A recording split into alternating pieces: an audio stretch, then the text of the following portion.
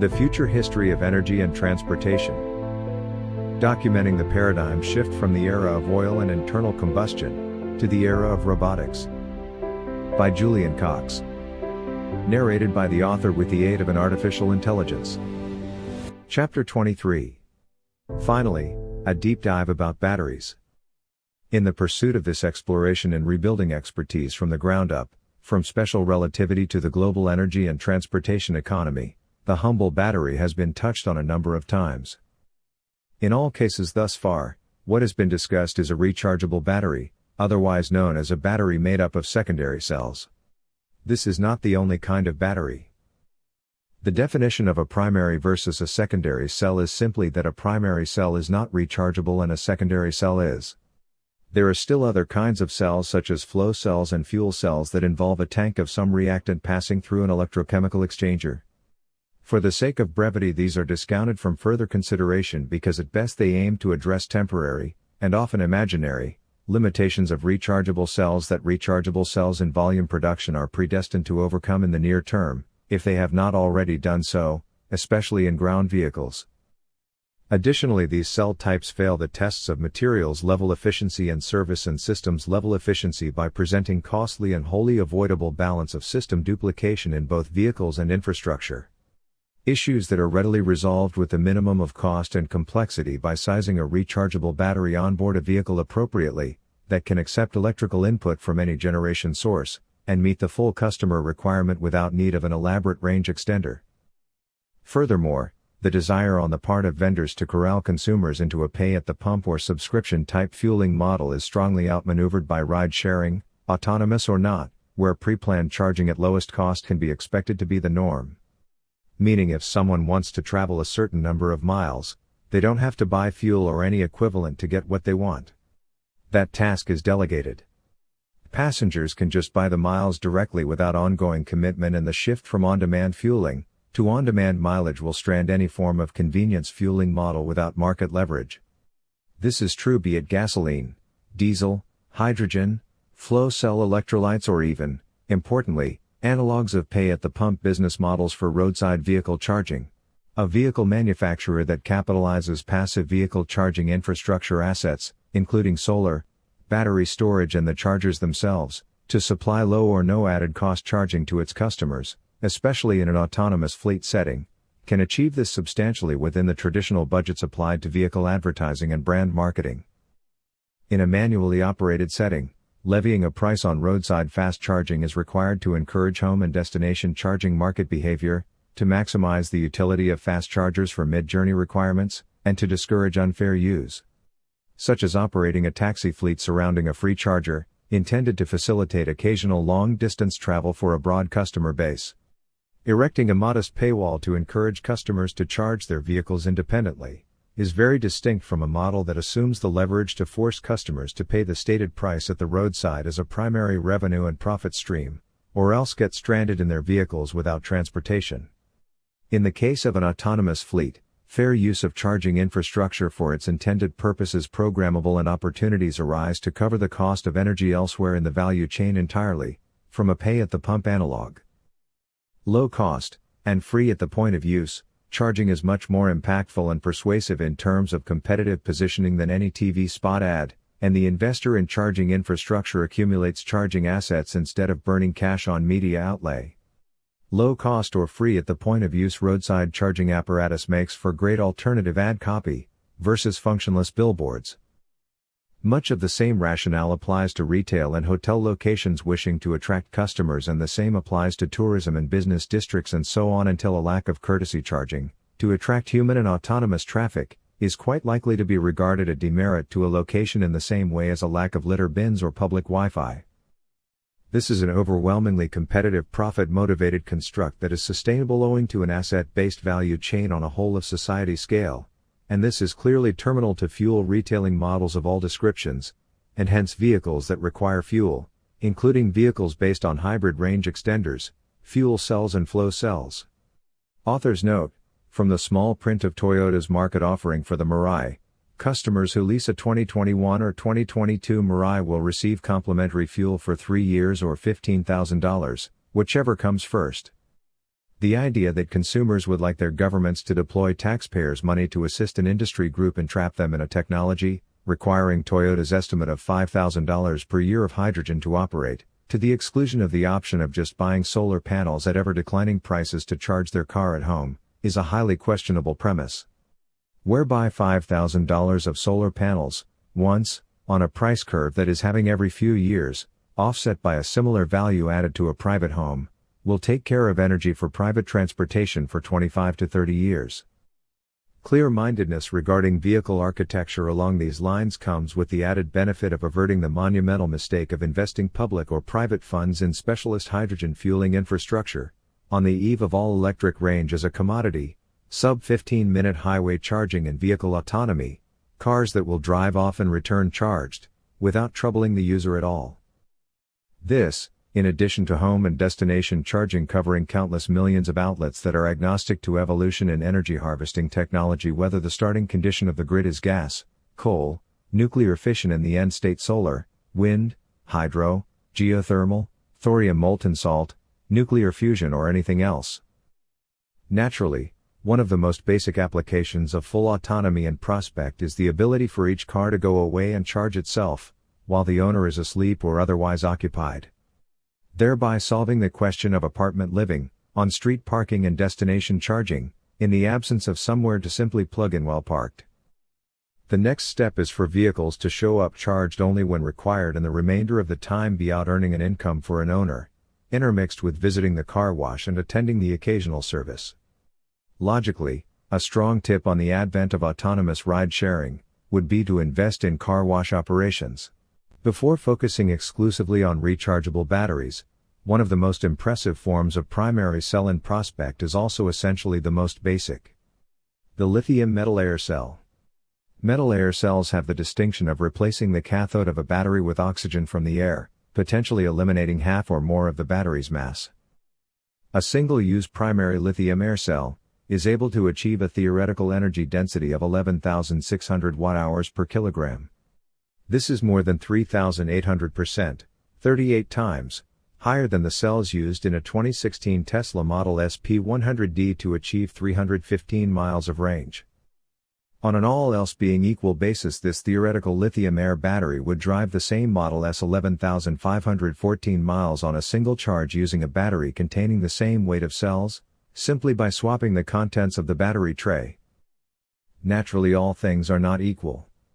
For example, there are good reasons not to drive around with 11,970 miles worth of chemical energy potential, 3.42 megawatt-hours, on board an ordinary passenger vehicle in the event of an accident, when most of it is baggage for most of the duration, requiring extreme measures to contain that energy safely throughout.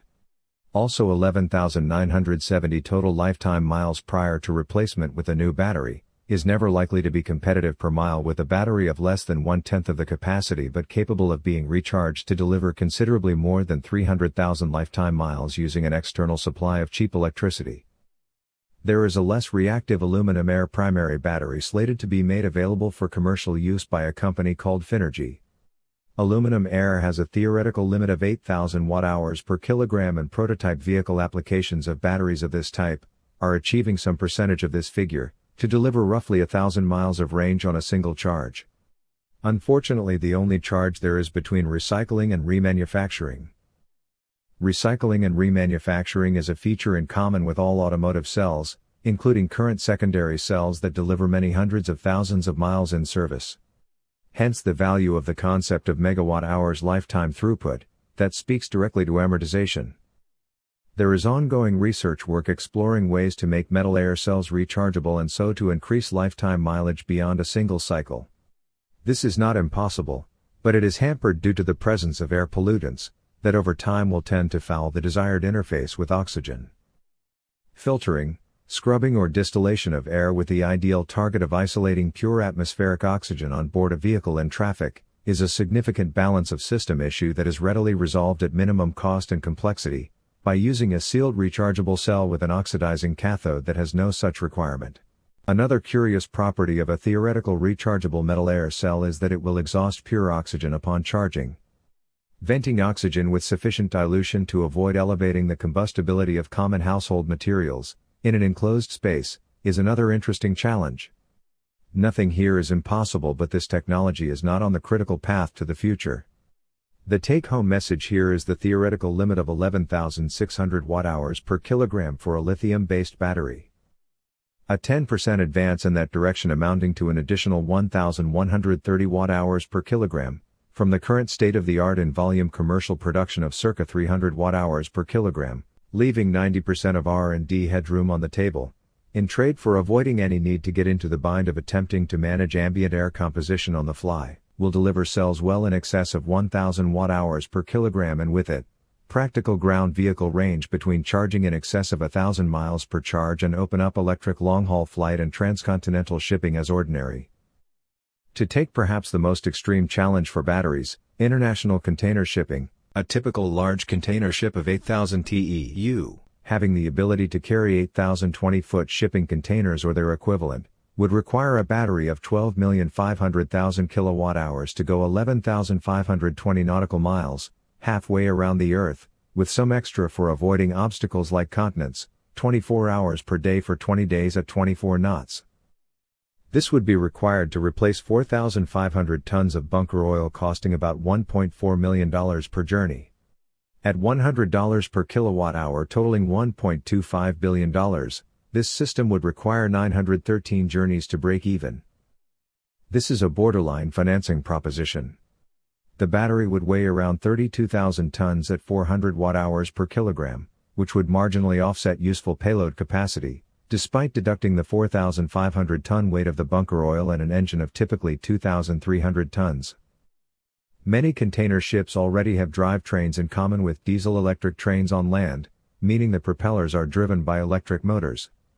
Note also that even today's batteries are reasonably competitive with liquid fuels on the metric of volumetric energy density, which is arguably more important for container shipping than weight, when also considering the potential to delete a ship's fuel tanks, engine room and funnels, making more room for payload. This scenario would seem to suggest a 10 times cost improvement per kilowatt-hour is called for, to achieve a crushing competitive advantage over bunker oil in this application by exposing upwards of $1 million per trip in cost savings relative to bunker oil, with break-even on capital invested in less than 100 trips. The benefit: to enjoy another several thousand battery cycles, journeys, at $1 million per trip of cost savings. A 10 times improvement in cost per kilowatt-hour would hint at the 2030 to 2040 timeframe. Of course, container routes between far closer ports such as Japan to China or US to Europe will become competitive for battery-powered container shipping far sooner, requiring a battery of far less than half the capacity, weight and cost. Improvements in energy density are both desirable and expected in a similar timeframe. The take-home message here is that technical feasibility is not the gatekeeper. The gatekeeper is cost, and competitiveness is essentially a matter of time and battery production capacity. Indeed, there are cells in the lab of 1,200 watt-hours per kilogram already, lithium-sulfur for example, where the challenge has moved downstream to contemplating cycle life and the practicalities of manufacturing at scale. This more or less hints at the entire issue with batteries, and that is one of balancing competing properties and advancing those properties simultaneously, rather than one at the expense of another. Hardly a week goes by without the announcement of some new breakthrough in battery technology, only to discover the headline feature is a trade-off between energy density and cycle life or some such. A genuine advance must of course advance at least one capability without retracting previous gains in another mission-critical feature. To summarize some of the properties of existing batteries. 1. Batteries that drive a car over 1,000 miles per charge. 2. Batteries that are very low cost per unit of capacity. 3. Batteries that are free of toxic and controversial materials. 4. Batteries that can deliver very high power. 5. Batteries that are inherently stable and very safe if damaged. 6. Batteries that offer many thousands of recharge cycles. 7. Batteries that will hold charge for many years. 8. Batteries that will perform well at very low or very high temperatures. 9. Batteries with extremely high charge acceptance rates. 10. Batteries with extremely high round-trip energy efficiency. What this means is that nature has on offer a choice of everything we could possibly want in a battery. No physical limit prevents greater than 1,000-mile range electric vehicles that outperform anything currently on the roads, and deliver millions of miles in service prior to end-of-life recycling. After all, a turbine or an internal combustion engine is only really a hydrocarbon airflow battery with gross balance of system, materials wastage and fueling infrastructure issues, and a comparatively feeble mechanism for converting chemical energy to kinetic energy. The less good news is that Mother Nature is shockingly stubborn when it comes to handing out all of her secrets at once in a single battery device. Nevertheless, today's state-of-the-art batteries in high-volume commercial production are already more suitable than gasoline for most use cases, in vehicles of mid-market price and above, and are already insurmountable by gasoline in all cases, even prior to predictable developments, when contemplating ramifications for an autonomous networked fleet. Where, for example, inconveniencing a person while a vehicle is on charge is not a key issue, especially given the predictably ordinary case of unoccupied autonomous vehicles, making their way quietly through the city streets at night, to attend a charging garage in preparation for the morning, with zero time penalty or inconvenience to any person at all. The idea of allotting energy efficiency to batteries may have caught some off guard. This is referring to voltage dropped across the pack under both discharge and charging loads, not coulombic efficiency indicative of milliamp-hour capacity attrition, due to side reactions, although technically coulombic efficiency remains a minor contributor to energy efficiency even in a pack of ample cycle life. It may seem redundant to say it, but a purely battery-driven vehicle does not have a fuel tank. The flip side is that a battery cell is a functional part of the mechanism to drive an electric vehicle. It is an electrochemical machine that is in the loop, just like the cylinders and pistons of an engine. As previously touched upon in analogies to engines, the volts and amps do the job of a piston rod while the motor does the job of the crankshaft. Hence it makes sense to consider the efficiency of the electrochemical reaction and the electrical performance of the metal components of a battery. Optimizing battery performance for a vehicle is hardcore engineering, just as interesting, if anything much more so, than working with engines, and the possible results to strive for at this juncture are more impressive both technically and commercially. Vehicle batteries are just chemicals in a can? By the same standards, a Formula One engine is just chemicals in a can that rattles. In both cases, no. Absolutely not. The same level of engineering fascination deservedly belongs to batteries, as well as to motors, inverters and the software that drives them, the architecture, subsystems and the interconnects also. The reason why battery efficiency is a thing and fuel tank efficiency is not, is that unlike supplying fuel via an engine to an exhaust, the battery cell is a component of the electrical circuit that goes through the motor via the inverter and back through the battery. The battery is not just a batch of energy that supplies the drivetrain, the battery is the main part of the machinery that drives the wheels.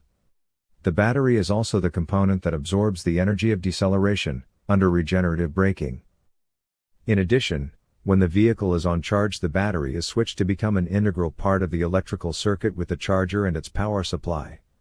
In this way, any drivetrain energy that is produced as heat in the battery, instead of powering the wheels, is deducted from total vehicle energy efficiency.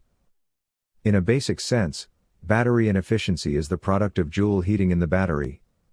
This is a combination of impedance and ohmic losses. Collectively, internal resistance times the square of the current passing through the battery in amps.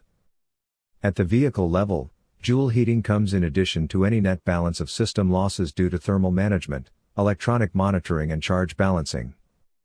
These are all areas that offer room for engineering refinement in addition to refinements to the efficiencies of motors, high-power contactors, fuses and cables, drive inverters, chargers and the thermal management of all of the above. These are subject to vehicle architecture efficiencies such as scavenging for cabin heat, reuse of heat for thermal management of batteries and systems wide, through software and network strategies for interactions with time and use patterns. Looking at a battery cell, for example a lithium-ion cell. Internal resistance, IR, has two components. Electrical conductivity, or the inverse, ohmic resistance, of the sum of metal current collectors, typically aluminum and nickel or copper foil plates, internal welds, of current collectors to cell terminals, and intra-pack connections, which may double as cell-level fuses of some appreciable resistance in order to function as such. The second component of IR is ionic conductivity. Because if the ions don't flow freely in the chemical part of the circuit internal to the cell, neither will the corresponding electrons in the electrical circuit via the exterior. This is an electrochemical reaction and, within reason net of capacitance, it needs to balance such that when a positive lithium ion is chemically attracted to cross the separator, typically a microscopically perforated polymer insulator that conducts ions but not electrons, a matching electron must journey around the electrical circuit to fill the void, otherwise nothing happens. Vice versa, the electron that is attracted around the circuit must be matched with an ion crossing the separator, or again, nothing happens. Ionic conductivity, or ion transport to be more precise, is chiefly that which gives rise to capacitance and impedance effects in a battery. Ions can accumulate in the electrolyte ready to go, hence an initial spark when shorting a battery, or initial launch acceleration for that matter. These effects can also express themselves in similar ways to inertia and momentum, on the scale of milliseconds, which starts to matter a lot when making demands on a battery that are not smooth and constant. This is why internal resistance, or IR, is typically measured as an impedance at a certain frequency, usually 1 kHz for standard test equipment. However, the frequency that matters in practice is related to the variable demands of the drive inverter, a device that typically uses time division multiplexing to vary power throughput, resulting in a draw on the battery and pulse modulated DC. A drive inverter that overuses a battery as a smoothing capacitor is suboptimal for efficiency and cycle life, although a large enough battery can be forgiving. Generally speaking, the closer the demand is to unmodulated DC, the better, which calls for large capacitors to be built into the inverter, except where this pushes up inverter cost, weight and volume excessively. Another trade-off. Regarding battery efficiency, improvements at the anode, cathode, electrolyte and cell separator that deliver improved ionic conductivity will increase watt-hour per mile efficiency of the battery, and therefore the vehicle overall. Improving ionic conductivity is generally uncompromisingly good. Conversely, reducing ohmic resistance of metal components by the most obvious means, more substantial metal foils and internal welds, presents an immediate trade-off with energy density, by displacing active with passive materials per unit mass. Answers without such a trade-off are to be found in metallurgy, surface doping and etching, format optimization, electrolyte composition and separator design. Bottom line, batteries for vehicles are a far more fascinating engineering challenge than batteries for pen lights. Update. A stunning application of all of these principles at once was unveiled in the Tesla 4680 tabless cell. The elimination of traditional tabs stamped into the metal current collectors within a cell, and instead to connect the entire edge of each electrode to the end terminal and the cell casing respectively, eliminates both a major source of internal resistance and materials inefficiency, both in production, and in terms of volumetric and specific energy density, owing to the increased ratio of active to balance of cell materials, where before there were tab welds. So backing up a bit, we were discussing a menu of features of a battery distributed across numerous different battery types, all of which are available with astonishing properties.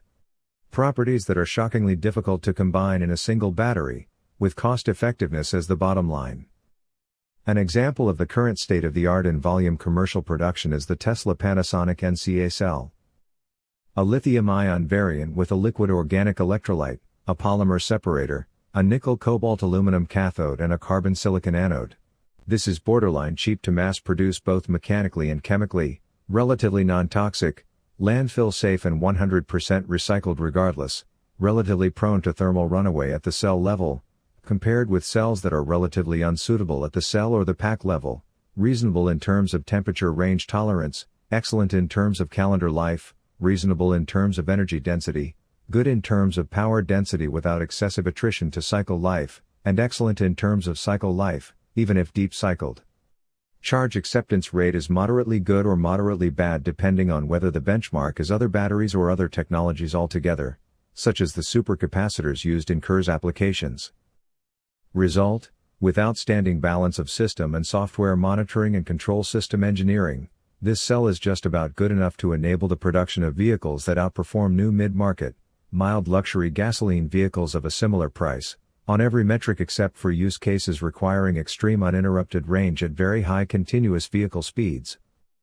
A 50% increase in energy density and a 30 to 50% improvement in cost per kilowatt-hour capacity from a benchmark of the current state-of-the-art, coinciding with one-click or network-triggered unattended autonomous charging and a doubling of charge acceptance rates, will naturally eclipse gasoline internal combustion performance and convenience in any realistic scenario, including the Autobahn use case, and dominate an autonomous fleet on economic grounds, utterly. The latter because fuel, engine maintenance and amortization divisible by vehicle longevity, surface as the key cost drivers when unmasked from the cost of a human operator and within reason, not the initial vehicle price. C. Dynamics of autonomous mileage markets. The prime targets for desirable improvement at the cell level therefore, are energy density and charge acceptance rates while simultaneously maintaining acceptable levels of safety at the pack level, or whole vehicle level or whole transport system level, all the while reducing cost per kilowatt-hour of capacity and cost per lifetime megawatt-hour throughput, as a function of capacity times cycle life. While all of these are desirable, none of these improvements is any longer a gatekeeper to dominance in autonomous mobility in an autonomous fleet setting. Very high power for acceleration and cornering G-force is unlikely to be critical to customer value in a vehicle dedicated to general city transit, besides the corner case of active collision avoidance, by deploying high acceleration to evade a collision. Even so, given adequate motor and inverter peak power handling, a large battery will support momentary high acceleration for a short duration as a free byproduct of the high capacity necessary for long range. In the autonomous fleet setting, high continuous range without recharging is valuable at the margins of trip flexibility and duty ratio, but readily mitigated by network effects. Such that, for example, a fairly basic city car running low on charge may simply be scheduled for charging and met by another city car or a highway-optimized vehicle as required for a particular journey, or as desired on grounds of passenger preference, broad market preference, vehicle availability, proximity and so on. From a baseline of the 2016 to 2017 Tesla Panasonic NCA cell and its known performance within Tesla's packs and vehicles, energy density improvements in parallel with cost savings per kilowatt-hour capacity and megawatt-hour lifetime throughput, plus improved charge acceptance rates alongside undiminished power density, define the general direction of good, and with it a broadening of the ability to electrify diverse and more powerful machines. Like this. A Tesla all-electric semi-truck featuring at least 500 miles of range fully loaded. In pursuit of this goal, there is a mixture of both helpful synergies as well as some priorities that conflict. Some helpful synergies in the direction of higher capacity batteries at the pack level. The internal resistance of a battery is divisible by its amp-hour capacity. In this regard, the larger the battery the better. Except where thermal management of a large thermal mass and weight impacting rolling resistance offsets gains. The demands on the power density properties of each cell are divisible by kilowatt-hour capacity, both for charge and discharge. A higher capacity battery is helpful towards delivering high power for acceleration, in accepting high regenerative braking currents and in diluting the impacts of power-related stress on cycle life, primarily joule heating but also potential exposure to under-voltage conditions, software permitting. This benefit is attenuated in the case of increased battery mass, which necessarily propagates throughout to the mass of the vehicle's chassis, brakes and crash structures. Hence, higher capacity is only a clear win when increased capacity is derived as a function of increased energy density. There are marginal benefits when simply installing a heavier battery. A higher capacity battery will undergo relatively fewer charge and discharge cycles, to deliver some or many hundreds of thousands of miles of service life in a vehicle, compared to a lower capacity battery. Because, to a somewhat unfair approximation, the total lifetime mileage is a function of cycle life, multiplied by the range attainable from each full charge of the battery. A higher capacity battery has proportionately more scope to be operated day to day within a range of charge states well removed from the limits of fully charged and fully discharged conditions, where cycle life and capacity attrition is more likely to occur, and to be more prominent on account of speciation of the electrochemical reaction pathway. For example, the production of a few non-rechargeable chemical species such as molecules of lithium oxide towards the limits of discharge, or a few molecules signifying the partial breakdown of the electrolyte towards the limits of full charge. Hence, the larger capacity battery offers the possibility of compounding gains in lifetime mileage as a function of improved cycle life and increased range per cycle. Additional lifetime mileage speaks to battery electric drivetrain amortization, if not vehicle amortization as a whole, or profitability, markedly so in the autonomous ride-sharing context. Amply offsetting incremental cost of the larger battery in terms of total cost, or profit, of ownership, insofar as available battery supply is not the critical bottleneck for scale of fleet. Where brute battery supply is the constraint on scale of fleet, then there is some calculus to consider, to somewhat sacrifice the maximum possible lifetime mileage of a vehicle by limiting battery size in the here and now, in order to divide available battery supply between more vehicles, whose accelerated expiry should nonetheless intersect the curve of abundant future supply of batteries at a lowered cost per kilowatt-hour. Energy density improvements aimed at producing large capacity batteries tend to run in sync with cost per kilowatt-hour capacity improvements as a function of lowered mass of materials per unit of capacity. Thus scaling the battery to target a lifetime mileage consistent with the balance of the vehicle would appear to be a strong optimization in the absence of exigencies to maximize scale of initial fleet while facing battery supply constraints, especially with the advent of full vehicle autonomy. C. Challenges for incumbent automakers, and a possible solution to auto market disruption. Note that dividing lifetime mileage deliverable from a traction battery by the mileage deliverable from a single deep cycle, such as 315 US EPA miles, is somewhat unfair.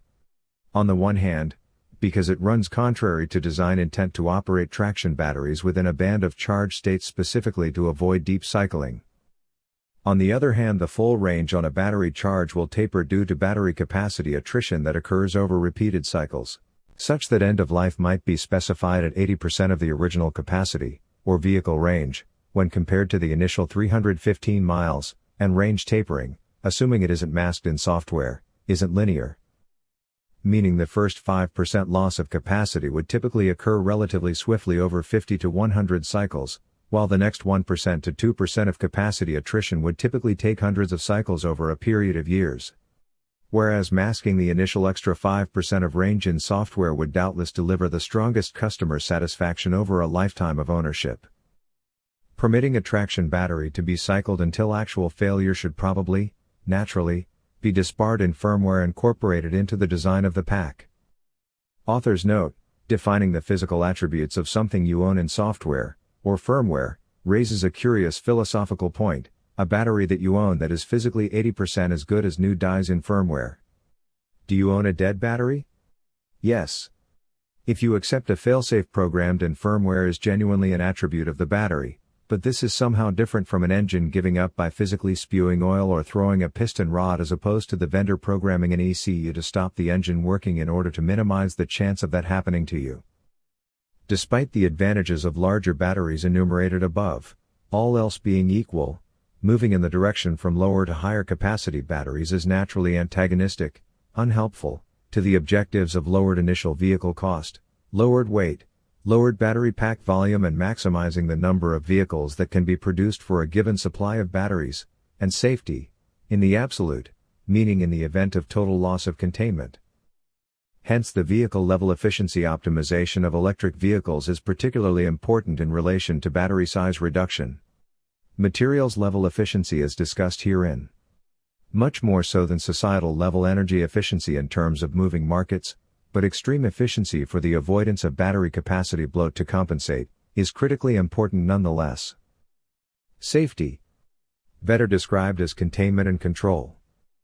First of all, it needs to be stated that the general and emotive term safety, as in safe battery chemistry or safe batteries, is largely unhelpful to comprehension.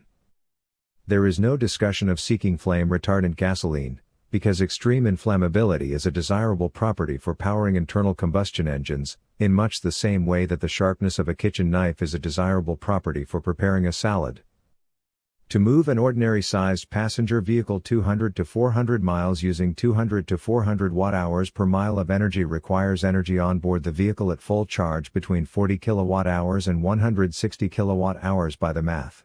It is conceivable to develop an attractive highway-capable EV consuming less than 250 watt-hours per mile, and indeed the Tesla Model 3 consumes 239 watt-hours per mile, battery to wheel.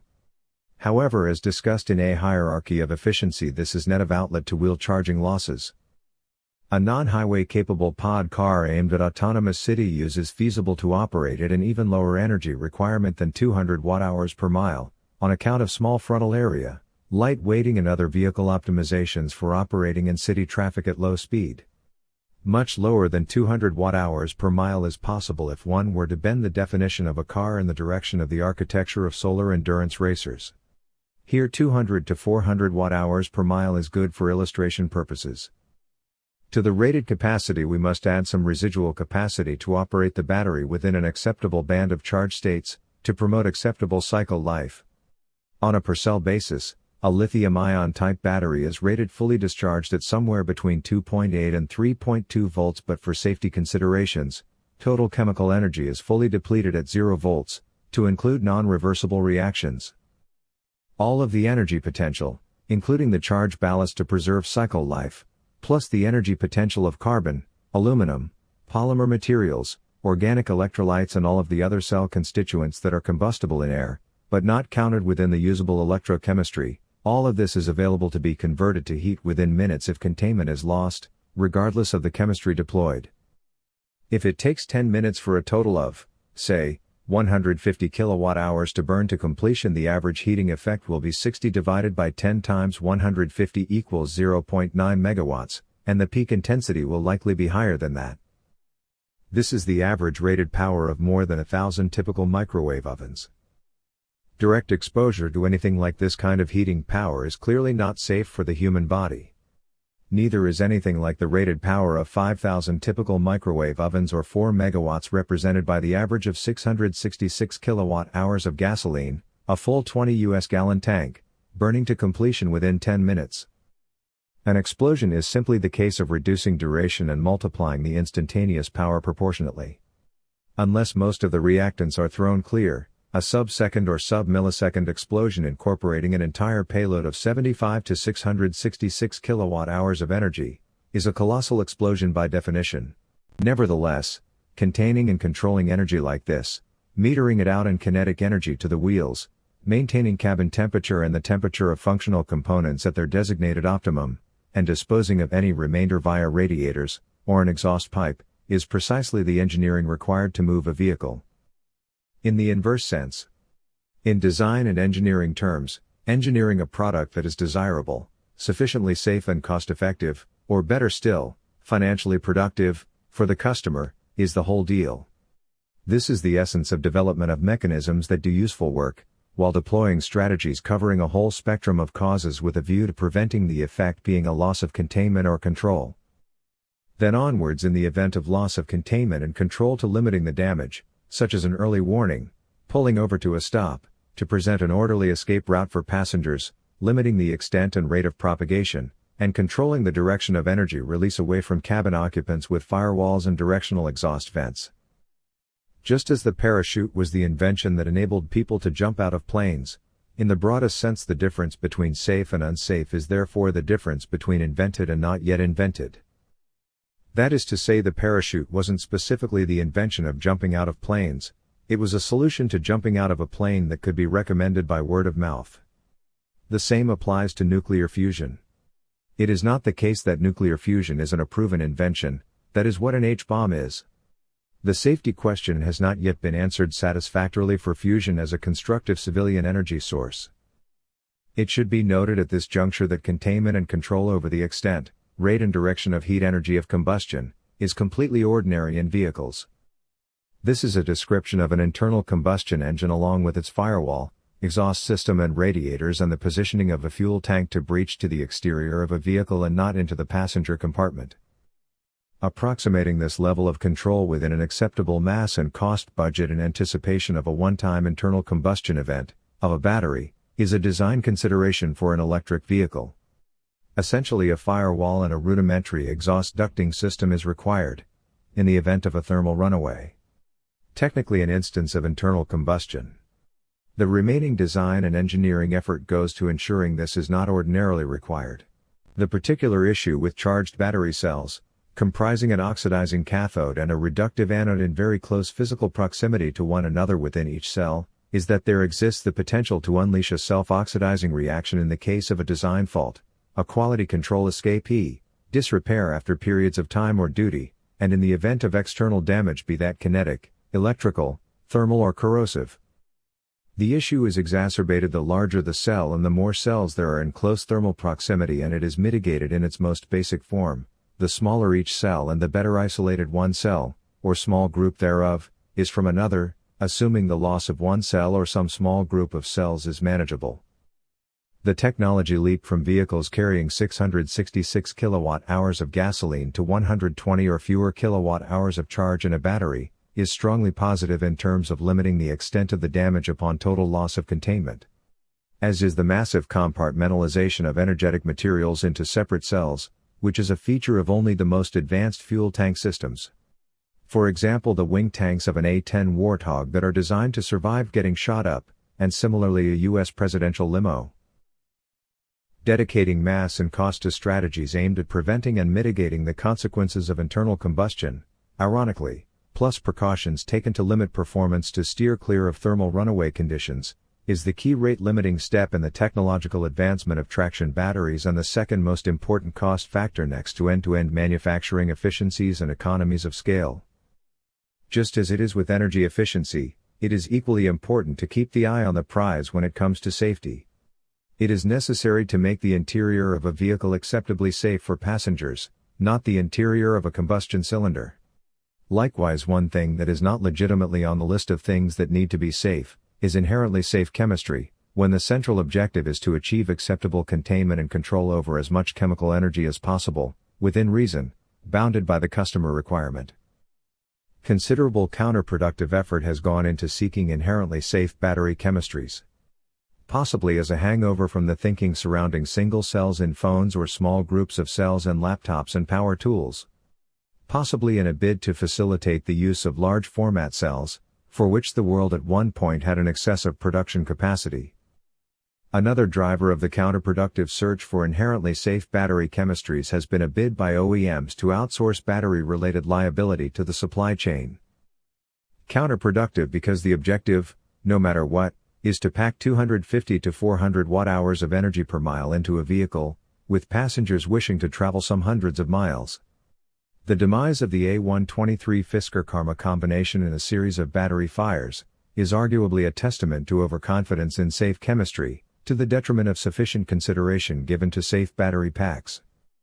All-encompassing strategies to achieve acceptable containment and control of a necessarily highly energetic chemical pathway, in a necessarily large capacity array of cells, necessarily involves a combination of cell, pack, electronic, vehicle, charger, software and transport system designed for safety, and onwards to include coordination with first responders, vehicle homologation authorities and insurers. An exploration of valid cell-level safety strategies optimized for mass and cost. The most basic approach to cell-level safety is to reduce the size of each cell, in order to limit the extent of a point source failure. Too small and the mass ratio of metal can or pouch materials, to active materials, becomes excessive. Careful selection of a metal alloy to minimize the mass fraction of a thin metal cylinder, while maintaining structural, thermal and chemical integrity to resist an oxidizing flame, sufficiently to direct the products of a thermal runaway safely to a vent and flame duct, is an optimization, at nil or negligible mass penalty. A round cell, technically a column, is advantageous in this regard for the same reason bullets are round to control the direction of hot gases. Taking the strength of this metal cylinder, that is required for one mishap per vehicle lifetime and ideally never, and reusing its strength throughout the lifetime of the vehicle as a structural element, defines the genius of the Tesla structural battery pack. This pack architecture resolves the conflicting design constraints between the imperative to minimize the weight of a vehicle, and the imperative for the vehicle to be built strong enough to carry a battery, one built from cells that are heavy enough to be safe. This is achieved by reframing the problem to, how strong do battery cells need to be, that when combined in a honeycomb structure, the structure is able to carry all the loads from the vehicle. In the case of the Tesla structural pack, improved safety is a mass penalty-free byproduct of building the cells strong enough for their structural role. This really is a thing of beauty. From one perspective, repurposing the metal cans of battery cells as chassis members, shifts in accounting for their mass altogether from the cells to the chassis, for a net circa 25% energy density improvement, with no compromise to safety. Of course, from the other perspective, it deletes a major chunk of the chassis of the car. Cell manufacturing consistency advances performance and safety at no mass penalty, and it reduces the cost of rejects and in-market failure. Reduced variability of cell properties within a pack also sets the safe limits of charge state bandwidth, effectively increasing available energy density deliverable to the customer. Large batch manufacturing, parallel precursor batch scaling, batch tracking from precursor to customer device, and extreme consistency of coating thicknesses, pressures and temperatures throughout high-volume cell manufacturing processes, aging to identify and eliminate abnormal self-discharge, and matching cells in a pack by internal resistance, capacity and coulombic efficiency, all of this and more combined to assist in averting early failure and differential rates of attrition of an individual cell in a large pack, by bringing the weakest link in the pack closer to the average, such that no one cell is carrying a disproportionate load, or suffering disproportionate wear in service. Cell consistency within the pack also means that electronic balancing circuitry is under less load, leaving more energy available to drive the car. Developments by Maxwell Technologies, Hugh Duong et al., aim to tackle inherent issues of manufacturing consistency with traditional solvent-based electrode slurry coating, drying and calendaring, roll pressing, processes, with a dry battery electrode technology, not to be conflated with a solid-state battery. This entails the production of self-supporting films or tapes of dry mixed anode and cathode precursors that are then laminated at their pre-prepared thicknesses onto metal current collectors, metal foils, during battery manufacturing. In addition to electrode loading consistency, Maxwell's dry-coated electrodes appear to exhibit a lowered charge transfer impedance owing to use of a conductive binder that does not wet a complete particle at risk of leaving a residue, enhancing electrolyte exposure for reportedly significant improvements in power and energy density, as well as yielding improved cycle life, without added mass, while simplifying the manufacturing process when compared with seeking to produce an electrode from a wet slurry in situ on the current collector. This looks like a genuine win on several metrics without trade-offs. Update 2019, Tesla Incorporated, acquired Maxwell Technologies.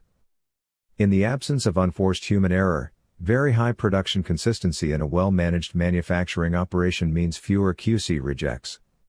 This is a vital component of safety and one that is materially hampered by commercial insistence on pursuing large format cells, on the assumption of per cell cost divisibility, whereby a catastrophic point source failure that is readily detected by automated QC rejection in a small format cell, can be diluted to undetectability in a cell containing 20 or 30 times the value of raw materials.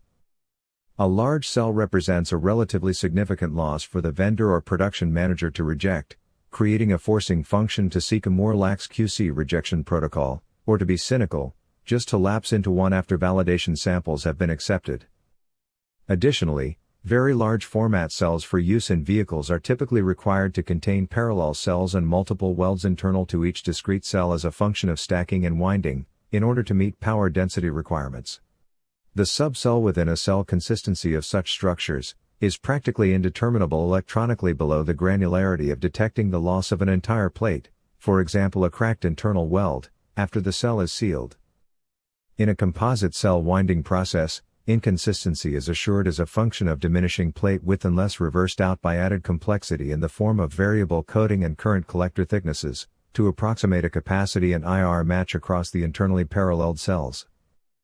A point source failure in a very large cell that is difficult to detect or reject in outbound QC is also very difficult to contain and prevent spreading to a pack-wide failure out in the end-user market, where it can impact a vehicle brand, at the very least.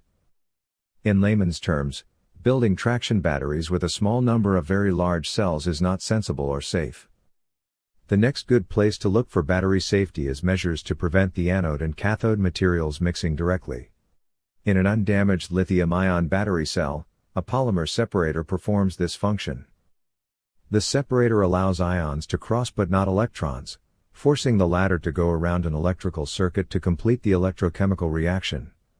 Under some circumstances this separator can be broken by poorly formulated or contaminated cell chemistry due to the growth of crystalline dendrites. Nothing like this should pass into mass production, and normally this is eliminated in R&D and pre-production validation steps. In older and less sophisticated cell designs, this can mark end of life, and most often it results in controlled self-discharge rather than flames, but not always. Another cause of separator failure is hot spotting, most often caused by attempts to charge a cell that is frozen or simply too cold for ions to move properly, whereby the charge current concentrates in a carbonized track across the cell, perforating the separator instead of being absorbed by the chemistry. This should not occur in a production vehicle and is typically managed by throttling charge current and ideally routing it to thermal management to pre-warm the pack if cells are detected to be below a known safe charging temperature. The same applies to suspending regenerative braking until a pack is warm enough to safely accept charging, in addition to suspending regenerative braking for packs that are fully charged to prevent charging to excess. In these cases, as well as gross failure of a charger to stop charging when one or more cell is above a safe state of charge, and even in cases of impact, penetration damage or short circuit, here separator design can play a pivotal role in improving safety without adding weight. By choosing a separator material with a particular melting point temperature and specific properties upon melting, a separator can behave as a chemical fuse, shutting down the reaction, halting the flow of ions, in an overheated or damaged cell, as a result of pores melting shut and essentially healing penetration damage to prevent further direct mixing of reactants. It is also theoretically possible to poison or congeal, polymerize, the electrolyte as a function of a melted separator material. The objective here is to pick a cell death function that occurs like a switch, well out of range of ordinary operating temperatures, one that does not creep at percentages of the fuse temperature condition so as not to interfere with cycle life. The separator material should function to shut off the cell well below temperatures indicative of thermal runaway and ideally not ash to a defenseless state nor boil away or flame in its own right, until considerably beyond that point. Choice of electrolyte. Much has been made of the combustibility of organic liquid electrolytes as the battery constituent with the lowest boiling point and flash point. Also in terms of permissiveness for the formation of dendrites, with the conclusion that a solid electrolyte variant of the lithium-ion cell would be a holy grail achievement. This is prompted by the observation that venting with flame is invariably the outgassing of an organic liquid electrolyte, and this occurs reliably upon overcharging a lithium-ion cell of this composition. Arguably, venting with flame at relatively low temperatures and pressures is a desirable failure mode because it is controllable with cell vents and flame ducts, as opposed to pushing a solid electrolyte or other so-called safe chemistry until it breaks down explosively or at very high temperatures and pressures. Nevertheless, in terms of headroom prior to vulnerability to entering either failure mode, a solid electrolyte such as zirconium glass, John Goodenough et al., inventor of the lithium cobalt oxide cathode and lithium ferrous phosphate, holds the promise of remaining stable at higher voltages than a more typical 4.0 volt safe ceiling for lithium-ion, with claims of stability up to 5.5 volts, with questions at the time of writing remaining over ionic conductivity. Meanwhile, Professor Jeff Don et al., Dalhousie University, currently contracted to Tesla, has proposed an ethylene carbonate-free, fluorinated liquid organic electrolyte, with stability up to 4.5 volts, that is immediately applicable to commercial production. Developments like this, moving from 4 volts to 4.5 volts, speaks to significant kilowatt-hour energy density gains in a traction battery, with zero or negligible additional mass or cost penalty per cell and with direct applicability to existing high-volume manufacturing processes, including direct compatibility with the aforementioned solvent-free Maxwell dry electrode process. These are clean downside-free examples of the interaction of safely raising the bar of available energy containment, and simultaneously lowering cost per kilowatt-hour in comparison to the prior art. At this time of writing, some early solid-state lithium-ion cells have been developed, while at the same time, issues with dendrite formation in liquid organic electrolyte-based lithium-ion cells have essentially been solved by a combination of advances in additives and electronic battery management. Examples of multiple thousand deep-cycle liquid organic electrolyte cells are now in supermass production and exist in medical devices, on the roads, in grid buffering and time-of-day shift applications.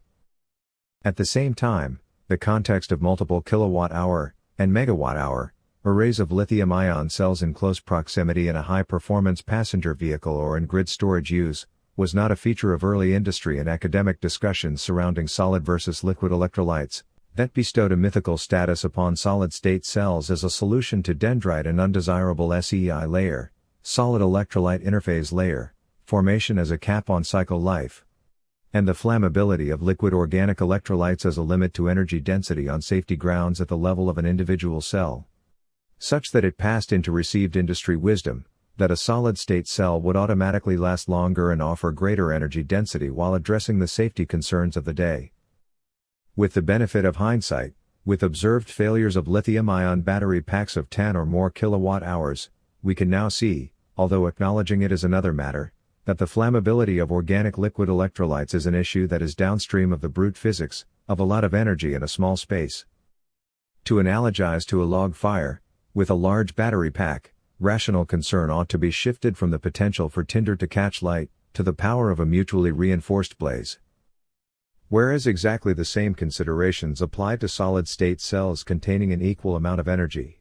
Overheated electrolyte in a small vented cell is unlikely to ignite and will not propagate from cell to pack in a well-designed battery pack. There are scant grounds in chemistry or physics to regard an organic electrolyte as a feasible root cause of a thermal runaway, one that removal of a liquid organic electrolyte could eliminate.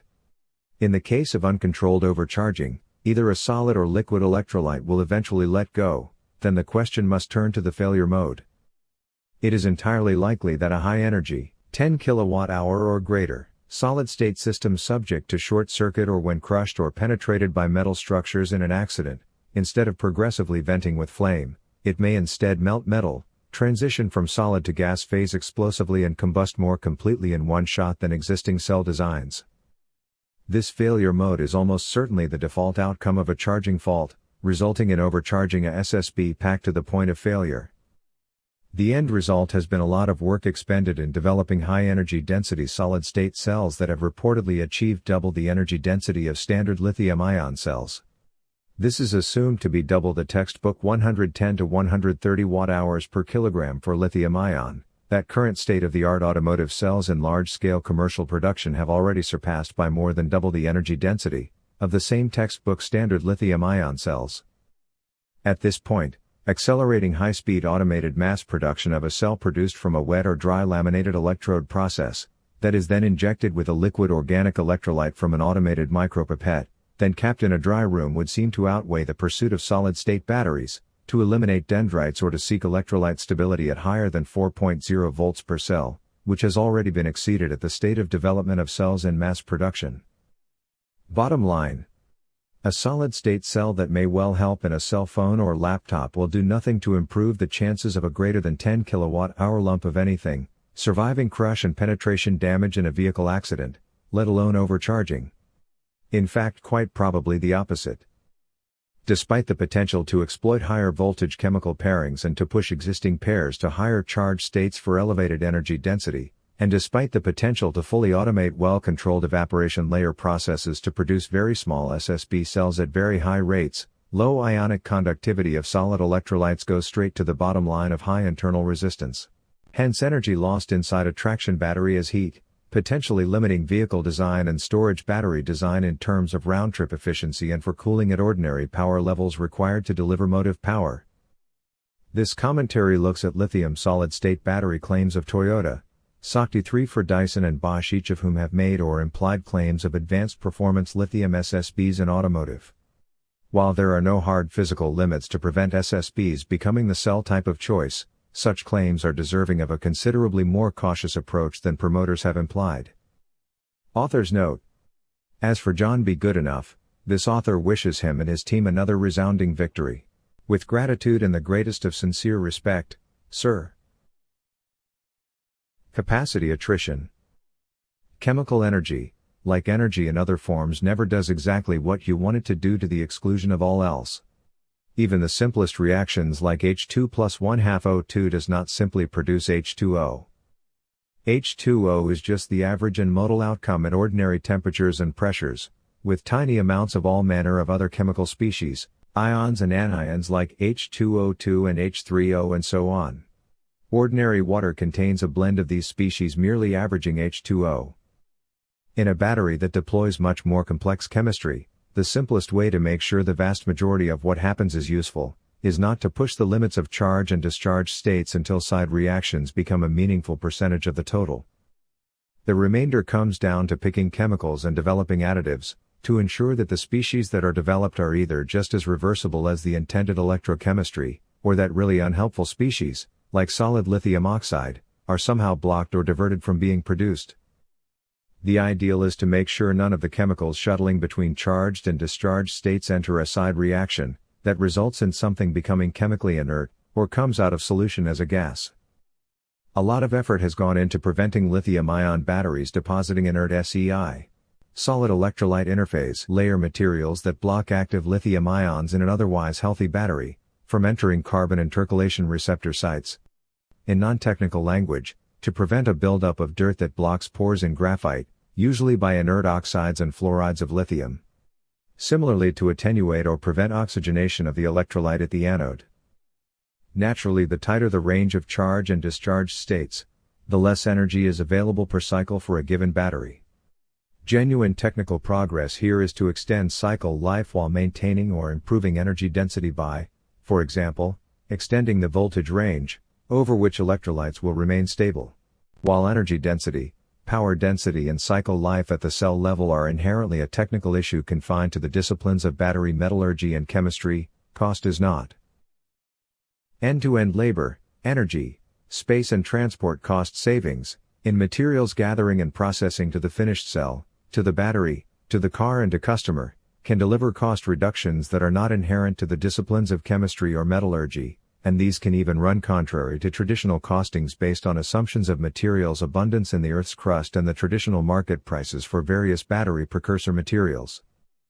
Many battery precursor materials upon closer inspection are not inherently expensive, but have instead traditionally carried a high price, owing to overcomplexity and global dispersion of supply chains and the effects of cartel pricing that largely went unaddressed in the arena of batteries for cell phones, where the battery falls a long way down the bill of materials in terms of price sensitivity, when compared with microprocessors, RAM and touchscreens, and is buried by the value derived from software and data. Cycle life is all important to the lifetime value of a battery, whether in a car or in grid storage, potentially in one use case followed by the other, prior to recycling in the course of its lifetime. This is lifetime throughput. A 1 MWh grid buffer that can deep cycle 1 MWh 5,000 times processes 5 GWh of electricity in its useful lifespan. More with the avoidance of deep cycling due to more optimal battery management. This is 10 times the value of a battery that can be cycled only 500 times to process 0.5 GWh.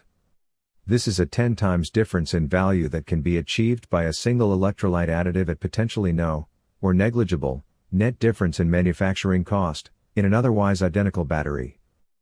Going back to the very beginning of the discussion of energy, it is not energy in general but energy delivered intelligently and proportionately on demand, that has value. Hence a 100 kWh capacity battery with an average retained capacity of 65 kWh per cycle over 20,000 cycles is worth 1.3 GWh. At 12 cents per kilowatt-hour retail, that is nominally $156,000 of electricity. This is not unrealistic for NCA tech used in today's traction batteries. Only the first 1,000 cycles at greater than 90% retained capacity is necessary to deliver 300,000 miles in a vehicle, and there is a premium for newness, energy density and power density in vehicles that does not apply with the same sensitivity to commodity cycling on the grid, nor in consumer-side storage for homes and businesses. Update: there is now an announced initiative by EV newcomer Rivian, to design for and plan for second use of its, initially, 135 kWh vehicle packs.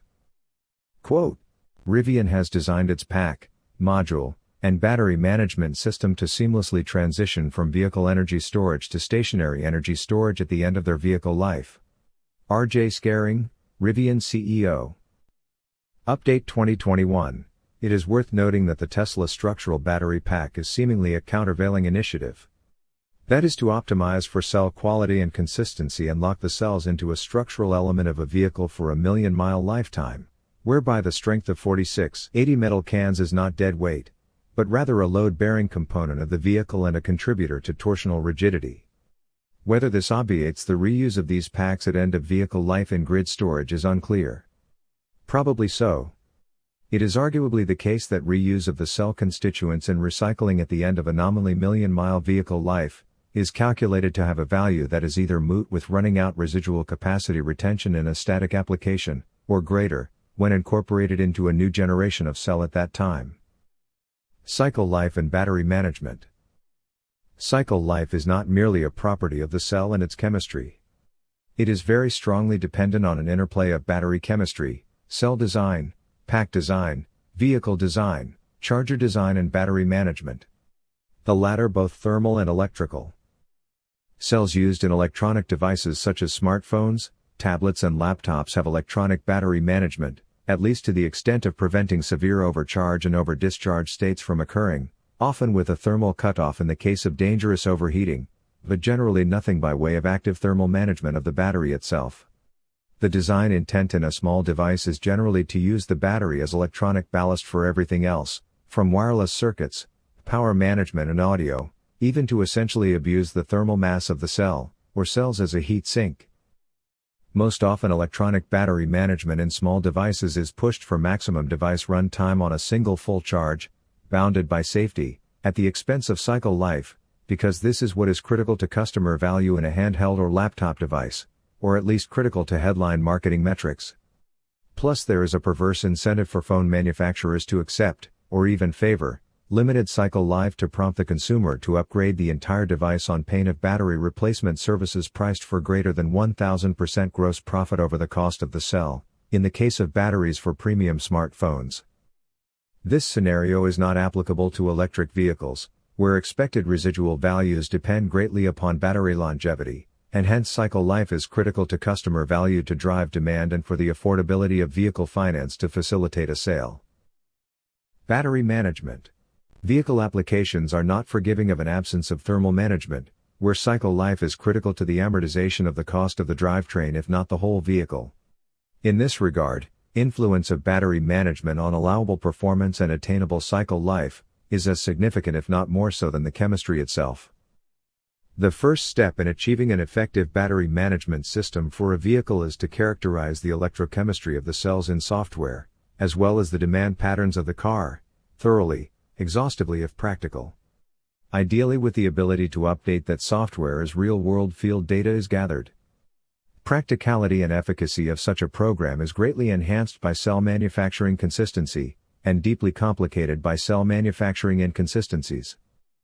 This is why as an initial premise, it is competitively disadvantageous for a vehicle OEM to outsource a traction battery, in the same way that it is generally a compromise to outsource an engine. At the current juncture in battery drivetrain development, surrounding the tipping point of cost and performance competitiveness with internal combustion, a few years of battery R&D, considered deeply and holistically with the balance of system, can make the difference between a battery drivetrain that is devastatingly competitive and one that fails to attract market interest, or even destroys an entire vehicle brand. A battery supplier that can model both battery and vehicle on behalf of an OEM, to deliver a genuinely comprehensive battery management system, in addition to supplying cells or packs, would be an interesting exception and an exceptional collaborator. It would make more sense at the very least to have battery, inverter and motor design under one roof, especially in relation to software. The battery, but more broadly the battery pack and its firmware and software is the main bit of the car. The battery management system distributed between battery monitoring, electronic and thermal, and managing cell-level state of charge adjustments, thermostatic control of the cells, and the operation of the drive inverter, combine to perform the functional equivalent of an ECU, engine control unit. With an ECU installed, an engine's performance and life expectancy depend greatly if not completely upon the operating parameters of the ECU. The same is true of battery management as described. Once cell performance and vehicle demand patterns are adequately characterized in software, at varying ambient temperatures and states of charge, it is the function of the battery management system to weigh the immediate requirements of the user, for example in terms of motor torque, with the user's short-term interests, for example to not hit another car or to drive against the parking brake, with the user's medium-term interests, for example to complete a journey with sufficient charge to do so, finally the vehicle owner's longer-term interests in terms of avoiding conditions leading to excessive or rapid degradation to life expectancy and poor future performance of the battery that the user didn't sign up for. The latter consideration is allied to that of the OEM, in regard to warranty provision and brand reputation.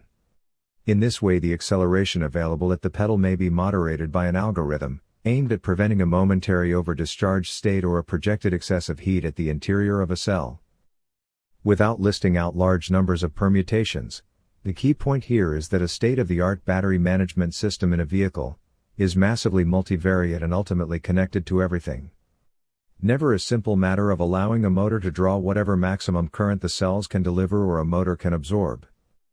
All of the limits are defined in software and not the physical limits of battery chemistry in the moment, the limit being a battery short circuit, or those of any other component of the drivetrain, such as the motor or motors.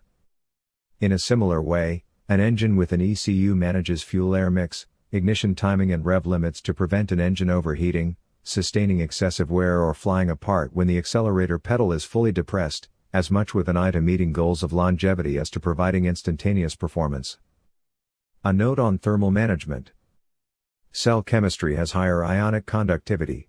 The chemistry is more reactive, when it is warm, both to deliver high power and to accept high charge rates, including charging due to regenerative deceleration. Too warm and cycle life suffers. Very much too warm, overheated, is to be avoided from a rapid degradation, or even a safety perspective. The effect of promoting ionic conductivity at raised temperatures overwhelms the marginal increase in ohmic resistance of metal components with temperature, hence a battery that is warm but not too warm is a good thing. Thermal management external to the cells is generally required to maintain a balance between optimum power handling and thermal degradation. Progression towards overheating must be managed by anticipating or communicating an overheating scenario to the inverter, to limit electrical demands placed on the battery, reducing power, to reduce heat generated in the battery, possibly the motor and inverter too if heat sinking is distributed perfectly. In this way, a high-performance EV with a very low drag coefficient to facilitate efficient long-distance travel may well out-accelerate an internal combustion vehicle every time in ordinary road use, but would require a larger radiator and a higher-powered cooling circuit to operate at continual high power. Heat transfer and differential temperature from the center of each cell to the periphery of each cell is a limiting factor that should be modeled comprehensively in the battery management system software, too. This incidentally loops back to the discussion about small versus large cells. Chronic differential temperatures between core and exterior of each cell will produce uneven degradation over time in use, leading to accelerated and progressive loss of capacity and early cell failure. Acute temperature differential between the core and periphery of a cell can cause a cell to fail catastrophically, without any warning recorded by an external temperature sensor. This consideration should contribute more than it does to determining the optimum size of a traction battery cell. A note on battery supply chain theory. Field failure and compromised vehicle residual values are typically many multiples more expensive than investing in initial cell format optimization at the head of the value chain.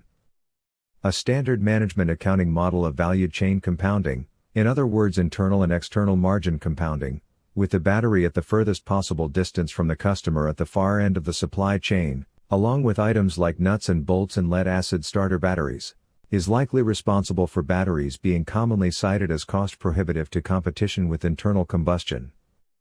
Not because a battery is inherently more labor, materials, energy and engineering intensive to produce compared with an engine and a transmission, which is clearly not true, but rather when viewed through the lens of an auto industry tradition of buying millions of lead-acid starter batteries as a commodity. Similarly, the qualities of traction batteries are frequently miscategorized as not on the critical path to customer value. In the case of a traction battery for an EV, that is clearly not true either. The qualities of a traction battery in the context of an EV are just as critical to customer value as the qualities of an engine in a gasoline vehicle. Most of the performance characteristics of a vehicle are seated in the traction battery and how it is managed in software. Everything from curb weight and balance to acceleration and handling to longevity and value retention. To focus on range and price alone is to miss most of the point. An excellent and market competitive electric vehicle is not a given, solely as a function of increased performance and lowered costs available from the battery supply chain. Case in point, the Tesla Model S platform will very predictably gain marketable range, performance and cost efficiency over time in proportion to advances in the battery technology that is installed in the battery tray.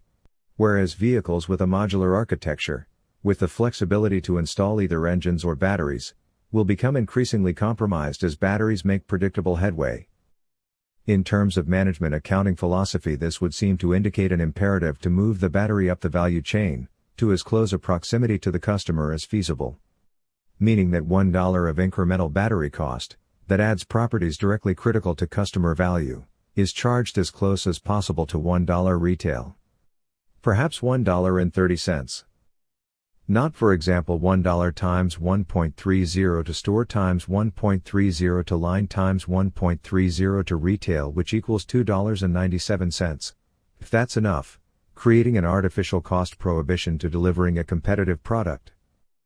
To summarize the primary aims of a battery management system. In the case of a superbly well-designed lithium-ion cell, following release of initial capacitance at the commencement of discharge, a cell under a constant current discharge load for which it has been designed should hold a roughly similar voltage from a high state of charge until either the anode is depleted or the cathode is full at a charged state approaching fully discharged. Thereafter the voltage should descend rapidly to a low voltage with comparatively little additional charge released. If it were a graph, it should look a bit like a lowercase letter h with an extended plateau before the final leg, and definitely no inflection in between the vertical and the horizontal as does the letter h, because that would indicate recursive thermal activation, resulting from the discharge current, which for battery longevity ought to be preconditioned by battery pack thermal management.